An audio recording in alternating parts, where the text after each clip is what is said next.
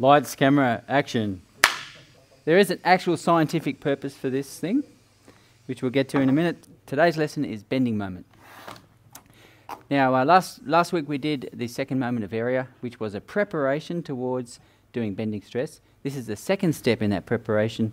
The other thing we need to know before we can work out bending stress is the bending moment. Bending moment is our substitute for force. I'm going to go back to the original stress formula that we had right at the beginning for axial stress or shear stress, which is simply stress equals force divided by area. Our substitutes in bending are these. Instead of area, we have second moment of area, and instead of force, we have bending moment. And that's almost the formula. The formula actually is another one in here, my over I. So that's in bending, and this is simple. Bending stress, simple stress. So you can see there's similarities between I and A. That's an area number, and the M is related to the force. It's what are we doing to the beam? How much force is being applied to the beam? All right, now what is a bending moment? A force is applied to the beam and it's causing the beam to bend down. The beam has to resist that force by bending back again, all right, which is the job that this spring's doing. It's replying to that force by rotating back. Now, what's it actually doing? The force causes it to go downwards, like this. So the section of the beam has to push the left-hand side downwards, right, in this direction. So it's doing anti-clockwise. The force here is causing this beam to go down, so the beam has to react by trying to make that one go down that way. So the section of the beam has to rotate the right-hand side clockwise and has to rotate the left-hand side anti-clockwise. That is called bending moment. Rotating both sides downwards in order for this not to break. The higher the bending moment, the more likely this is to break. So in this example, we have a moment applied to the left-hand side by the cross-section. So we're referring to a cross-section in the beam.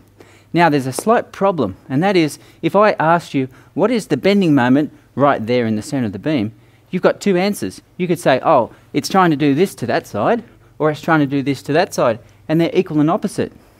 And if you add those two moments together, we already know that if you add all the moments of something in equilibrium, they add up to 0.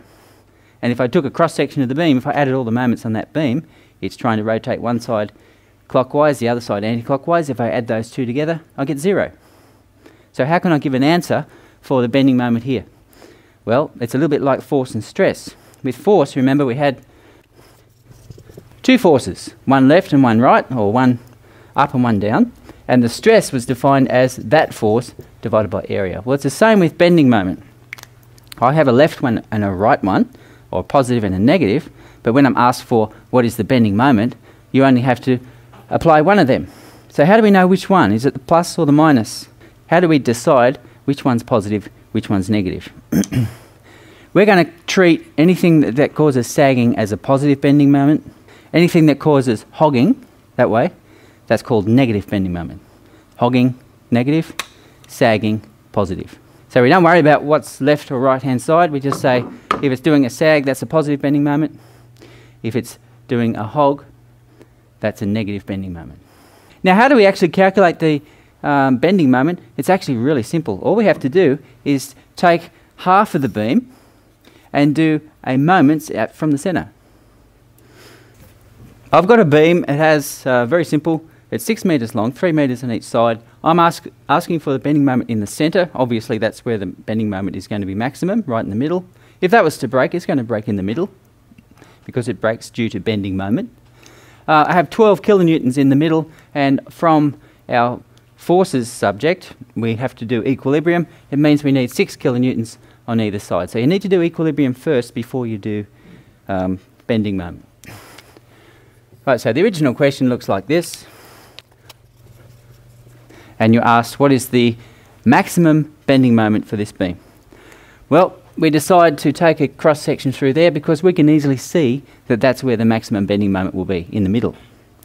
If I do that, I then do a free body diagram of either side. It doesn't matter which side, so let's say I take the left-hand side. That's my diagram, and then I have something here which is applying a force, implying a moment to this section in order to hold it still, because this thing is supposed to be in equilibrium regardless of what free body diagram I take. So if I chop half of the beam off, I need to be able to hold that with a bending moment here that stops it from rotating. Now that bending moment is quite easy to calculate because I take a moment from the centre. Let's call that A. Moment at A is force times distance. Force is 6 kilonewtons and the distance there was 3 metres.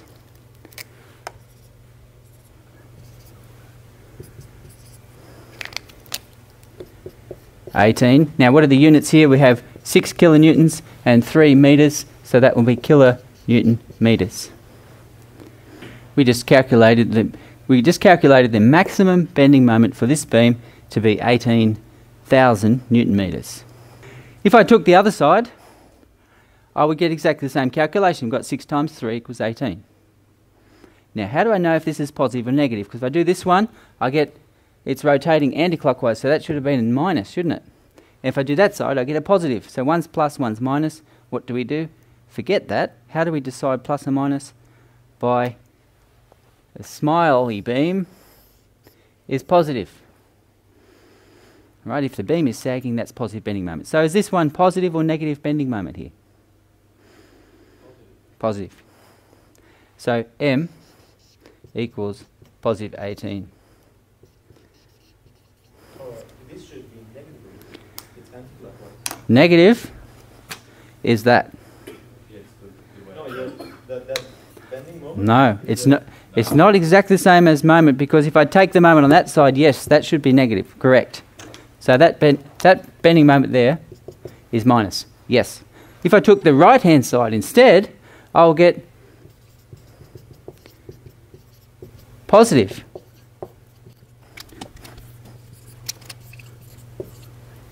So I get positive 18 there, negative 18 there. And we've now got a quandary. Which one do I take? Well, they've already worked that out. Don't worry about that. You can pick whichever side you like, whichever's the easiest probably. But you don't make a decision about plus or minus until you go back to the beam and say, sagging, that's positive, hogging, that's negative. Because bending moment is actually a decision that you make. It's the same as forces. Remember, you have two forces, one up and one down. You could say, oh, that's positive F and that's negative F. But when you work out stress, you just say, what is the force? You don't add the two forces or decide that way. So we decide tension and compression by whether they're pulling or pushing. Well, we decide positive or negative bending moment because we will always have a plus and a minus, so we have to decide by sagging or hogging. That's the only option. Like semi-trailers, like just tabletop semi-trailers, they build them with a positive bow, they call it, right? Because when they load it up, they come down. Yep, and bridges too. They build a bridge with a slight positive bow because the concrete begins to creep and begins to flatten out. If they build it dead straight, 10 years later people say, oh, that's sagging, I'm not going on there. That's unusual. Well, that's all you need. So you can do any sort of questions. The only problem is, what if I gave you a question that was a bit more complicated? In this question, it was very easy to choose a point to take the bending moment because it's obvious to us that the maximum bending moment will be in the middle, where the force was applied. That's obvious. What about if I gave you one like this?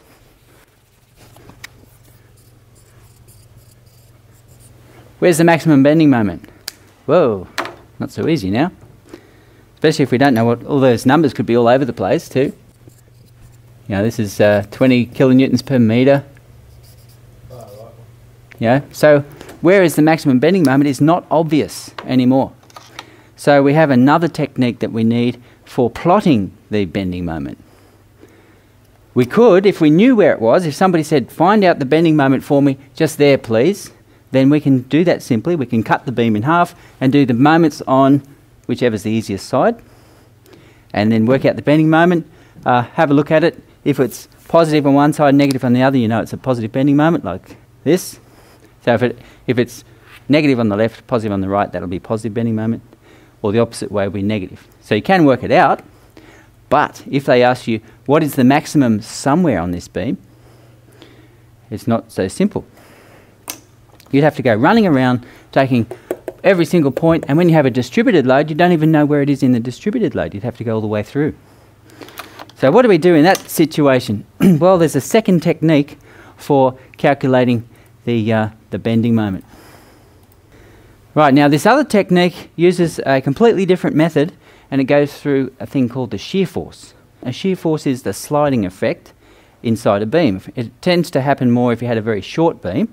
So if the beam was extremely short and had a very large load on it, instead of failing in bending, it can actually fail in shear just by sliding. So bending is more an issue for a long beam, and shear is more an issue for a short beam. But we're going to plot the shear along the beam first and then use shear to calculate bending moment. Alright, so what does shear mean? Imagine if you had a beam made out of a bunch of magnets that were lubricated. They were slippery, but they stuck together. So when you push down or push up on the beam, instead of the beam bending, the beam slides. Right? So just imagine that. So we're not going to worry about whether it does this or not. We're only going to worry about whether it goes up or down. It's not allowed to bend, only slide. So we're focusing on only one thing, on shear. We also have a definition for positive and negative. Again, just like we did with bending, positive shear force means it goes up on the left-hand side, down on the right. So that would be an indication of positive shear force, because we need a plus and minus. All right. Now, how this works is best described in an example. Back to that simple one again.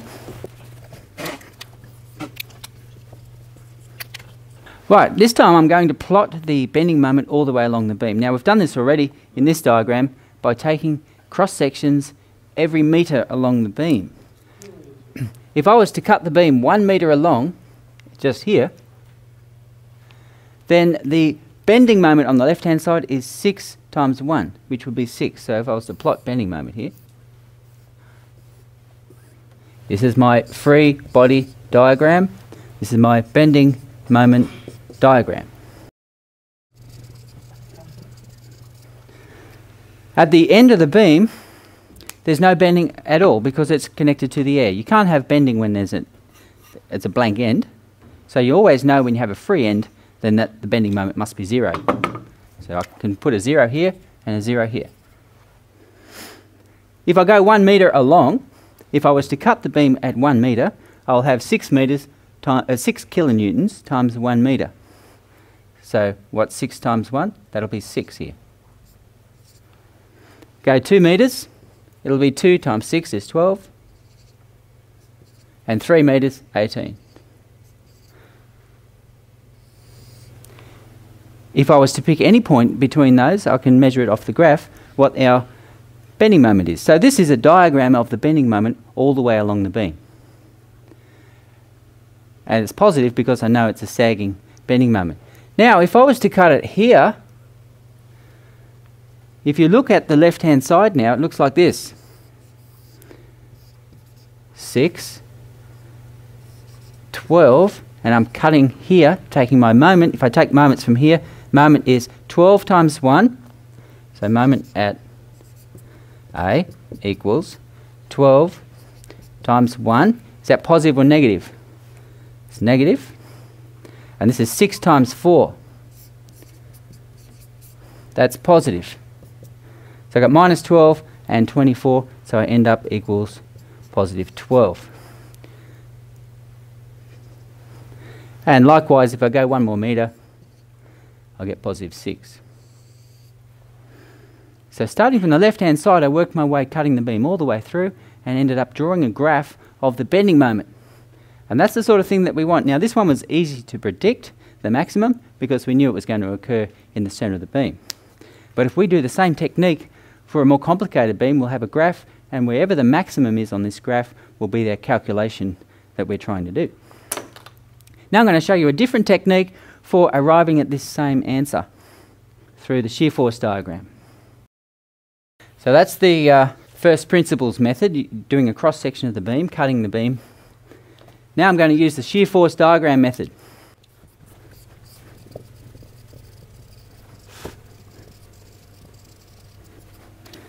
Right, now the shear force diagram has only one rule, and that is if it's up on the left-hand side, it's positive. So a positive shear force means the left-hand side goes up, the right-hand side goes down. Right, how much shear force do I have in the end? There's nothing because it's a blank, so I can start my shear force at 0, and I should end up at 0 here over this side. If I was to cut anywhere between here and here, no matter where I slice it, the left-hand side will always go up by 6. Because how much is the left-hand side being pushed up? 6 kilonewtons. I have 6 kilonewtons on the left-hand side, and it's trying to push it upwards. So the shear force diagram is 6 everywhere. At any point, it's 6. So the graph looks like this.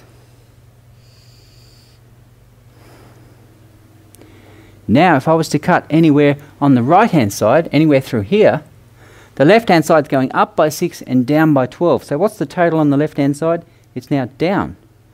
So this would be a negative shear force. Minus 6 all the way.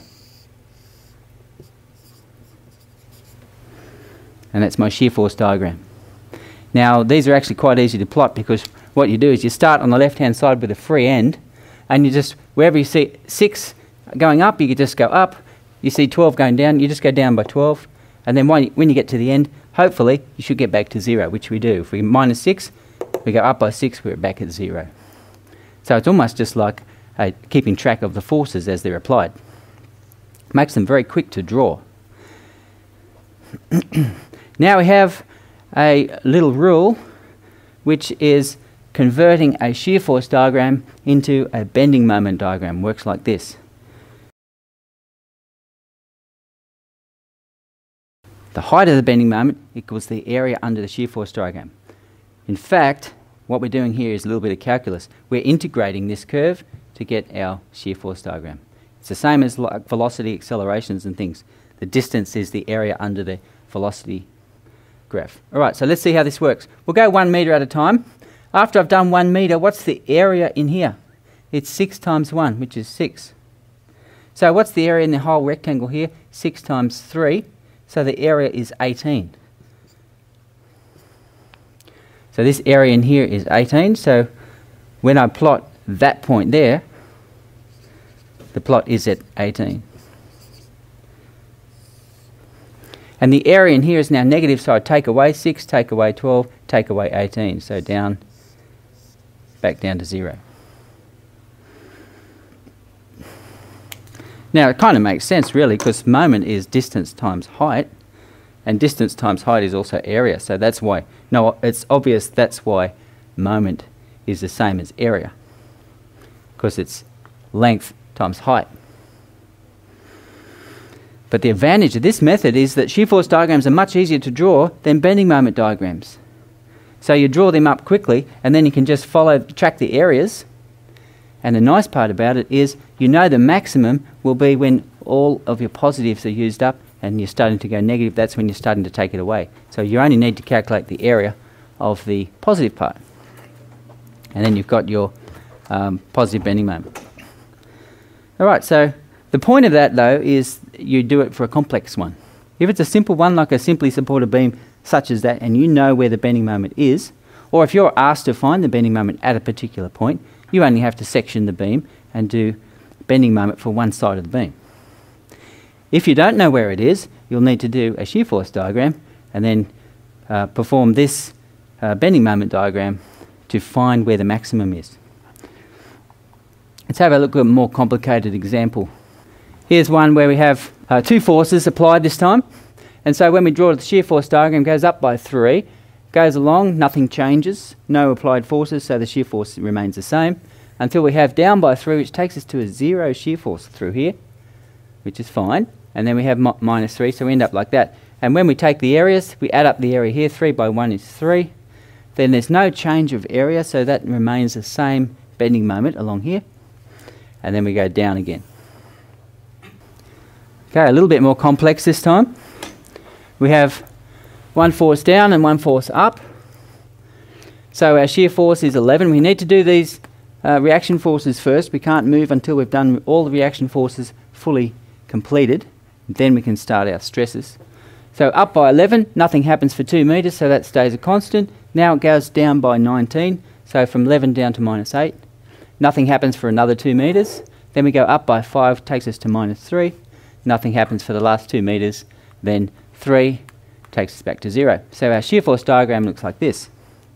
When we go to draw the bending moment diagram, area in here, 11 times 2, 22 kilonewton metres.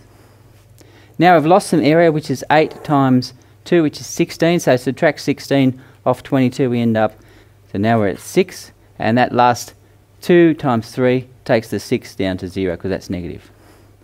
And where's our maximum bending moment? Right there.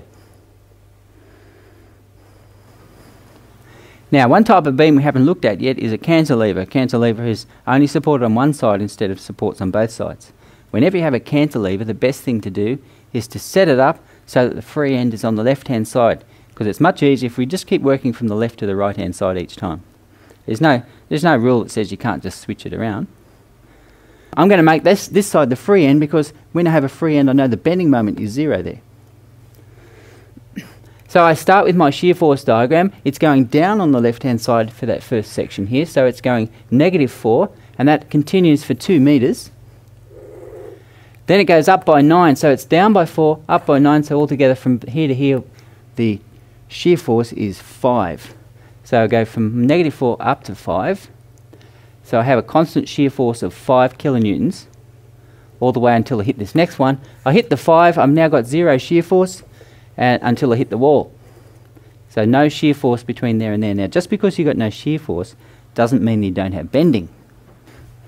All right, now we go to do the bending moment diagram. This is a good example of where you really need to do one of these diagrams so you know where the maximum is. 0 bending here. And what's the area in here? It's 4 times 2, which is -8. So I'll go down to -8. What's negative bending moment mean? It means hogging. So that means the shape of the beam here is downwards, curved downwards. Now, what's my next point? My next point will be over here. So I've got 5 times 4, so that's 20. The area in there is 20. The area in here was -8 plus 20. So now I'm going to go to positive 12. So the bending moment at this point is positive 12. And then there's no change of area. There's no more shear force across here. So that positive 12 stays the same all the way until we hit the wall, which means that it doesn't go back to 0. So the wall itself has to have a bending moment to hold the beam still. So the support at the cantilever will be 12 kilonewton meters to balance this one. Where's the maximum bending moment? The maximum bending moment is anywhere between the 5 and the wall. Not necessarily on the wall, but anywhere in between. It's a slightly unusual setup because we've got equal forces up and down here. But we do have maximum bending moment starting at the 5 and all the way to the 12. Anywhere there has maximum bending moment. Or we might be asked what's the maximum negative bending moment, because the beam might be set up to be better one way than the other. For example, a beam like this, it might prefer to be bending this way rather than this way. And so we may be interested in what's the maximum negative bending moment as well. We can double check this by cutting the beam anywhere at all and making sure we're getting the same answer as we have here. Just another example, we'll run through this one fairly quickly. We're drawing -2 down here, goes for 1 metre, go up by 10, down by 20, up by 20, down by 10, up by 2. And hopefully you get back to 0 here. So it's quite easy to self-check, because you should be getting back to 0 on a free end. If it was a cantilever end, not necessarily back to 0, because it depends on the force. But free ends should have 0 shear force on both ends and 0 bending moment on both ends. You can't apply a bending moment to the air. All right, now I'm going to do a bending moment diagram based on the sum of the areas in the shear force diagram. So these are all 1 metre apart, so the area in here is -2, so I go from 0 down to -2. Now I've got 8 times 1, so I'm going to go up by 8, which takes me up to 6. This area in here is -12, so it's 12 times 1, so starting from 6, go down by 12, so now I'm -6. Up by 8 again, which takes me to 2. -2 takes me back to 0. Where's the maximum bending moment? Well, The maximum positive bending moment is there, which is under the 20. The maximum negative bending moment is there, on top of that 20. So this one's hogging the strongest, this one's sagging the strongest.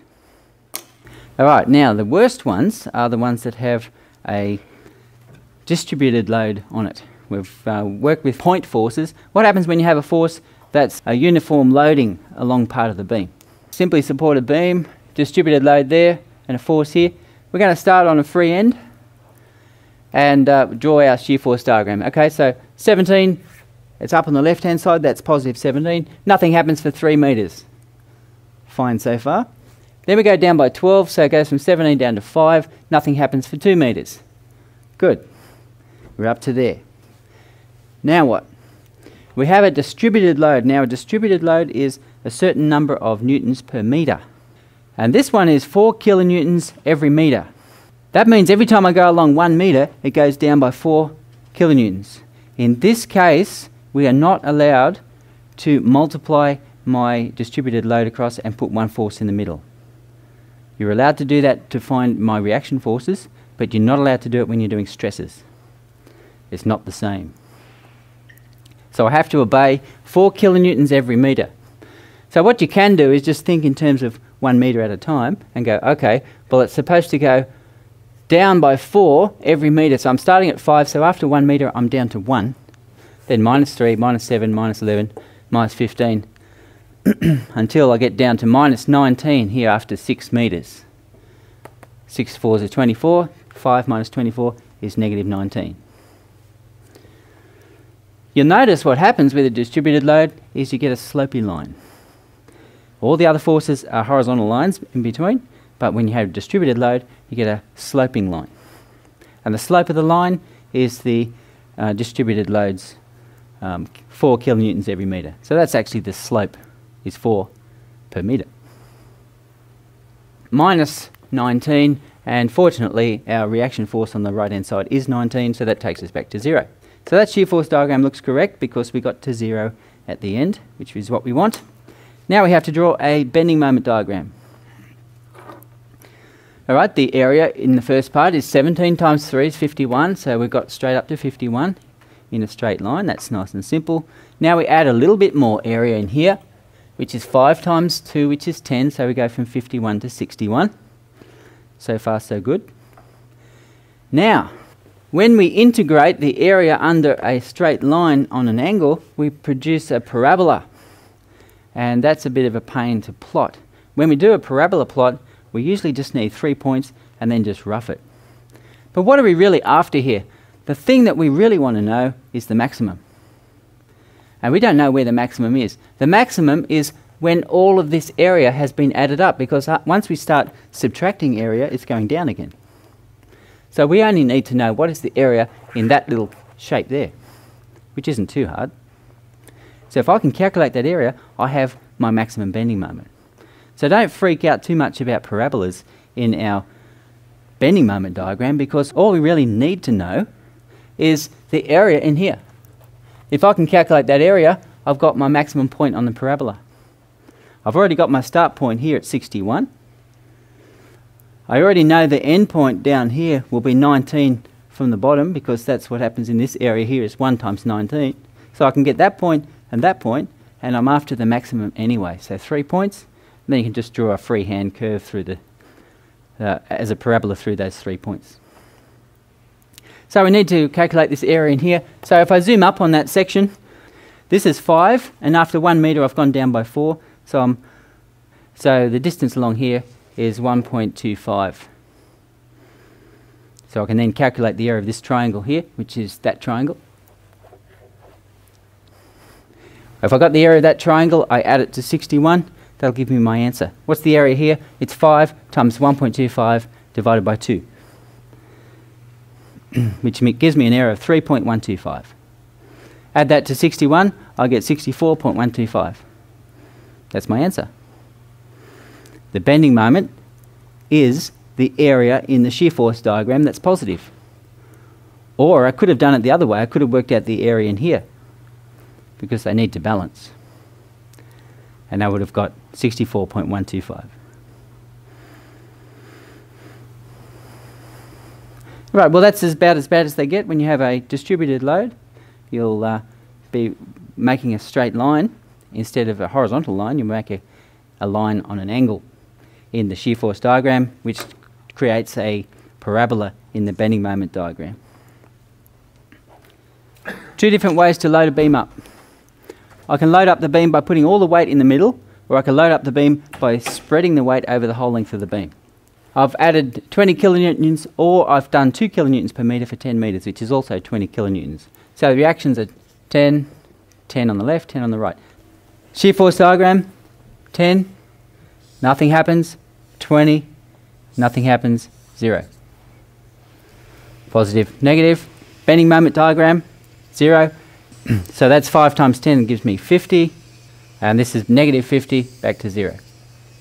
Right, so my maximum bending moment is 50 kilonewton meters. Is that positive or negative? Being pushed from the top, that's positive. It come up positive in my graph anyway, so that's a positive there. Positive bending moment, sagging. All right, now let me draw this one. All right, we're going up by 10, exactly the same as last time. For every metre I go down by 2, so at 1 metre it's now 8, 6, 4, 2, 0, minus, and end up with this. That's my shear force diagram when it's a distributed load. So let me calculate the area under this section here. It's 10 times 5, which is 50, but it's a triangle, so it's 50 divided by 2. So it only goes up to 25. Now if I was to plot every metre, I would plot myself a parabola, if I 1 metre at a time. So if you want to draw a nicer parabola, you can plot some extra points in there, but that curve only comes up to 25 kilonewton meters. So which is better, to put all the weight in the middle of the beam or to spread the weight over the length of the beam? It's better to spread it out, isn't it? By spreading the weight over the length of the beam, it's only half the bending moment. Or you can put twice as much weight on compared to putting all the weight in the centre. Let me just recap. Bending moment is how much the beam wants to break, and it represents how much the beam is rotating each side down in order to hold itself still. Bending moments are easy to calculate because all we have to do is slice the beam exactly where we want to calculate bending moment and do the calculation for one side of the beam. What are the forces on this side of the beam? And resist all those forces by rotating here to hold it still. Or if we want to pick the other side, we can do the same thing for the other side. If you pick one side, you might get positive, you'll get negative for the other side. How do we choose plus or minus? By using the convention. If it's sagging, that's positive bending moment. If it's hogging, that's a negative bending moment. There's another situation where we don't know where the bending moment is and we need to plot it. The easiest way to plot it is to plot it through the shear force diagram first and then add up the areas in the shear force diagram to plot the bending moment diagram and find the maximum. That's it. So it's doing 2 rotations. The spring is trying to rotate. I just got it all wrong. Yeah, anti-clockwise, you make clockwise. That was all wrong. All right. Start again. Thanks for that. So is this is directly related to the yield point, obviously, to bend it. This is a complete muff up. I've destroyed the entire lesson so far. Please come back. Please don't leave me. Taking lessons. Now that's not staying on there. Are you doing stand-up? You know why this... That's what it is. I've lost my brains. This cameraman was, man. I think we need a cameraman. Eddie, we need a cameraman. It's not working. No, one more try. I can do it. I can do it. As long as I don't fall off. You know what the problem was? I was getting left and right mixed up. All right, start again.